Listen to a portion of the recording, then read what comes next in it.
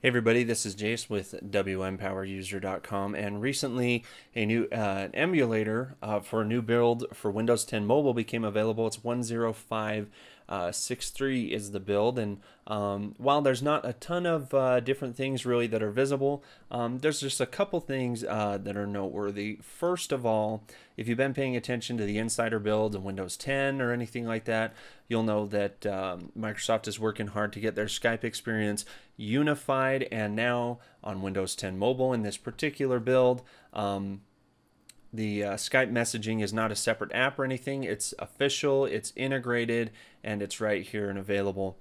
Now, call me crazy, but I think these pictures from the people right there are also a little bit larger too.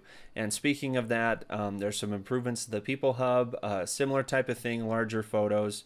Larger circles for your contacts right there in the People Hub. So really these are seem to be kind of fine-tuning things, you know, make that a little bigger or smaller just to kind of make it all uniform. There's a couple of other things right in here in the settings. If we jump into our system and our display, you can see we can scale things across the entire app, or I'm sorry, across the entire operating system. Of course, to do that, I have to restart. I'm not going to make you wait for that, but it's good to see, you know, you can customize the size of your text basically operating system wide. So it's good to see that kind of stuff. The other thing we're going to see is a couple of things for developers. This make your device visible to USB connections and your local network. You can toggle those back and forth. So really just a couple of things that are big for developers. Really the largest thing in here is the new integration for Microsoft Edge.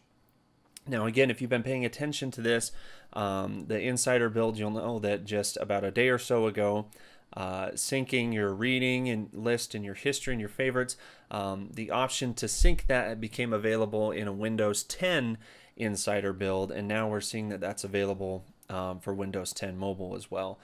And it does seem to crash on me a lot in the emulator, especially when I jump into this menu. But, oh, nope, I'm not going to catch it. But there is a sync toggle right here inside. Oh, I can't get to it.